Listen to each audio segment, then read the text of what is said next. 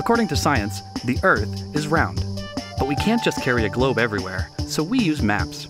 Map projection uses math to take a 3D globe and represent it on a 2D map, and the one you're probably familiar with is the Mercator Projection, favored by sailors for its ability to preserve lines of course.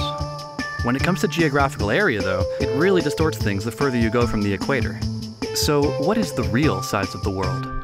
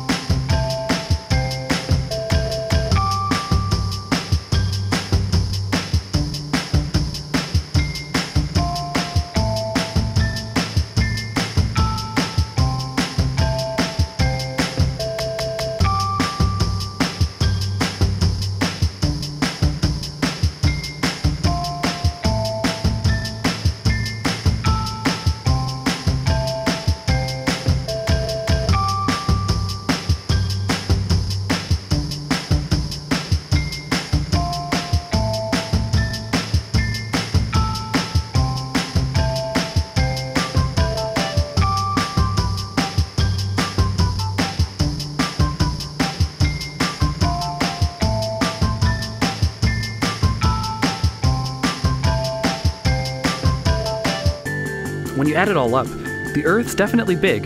All I'm saying is, maybe it's not as big as you think. Brought to you by Expedia.ca.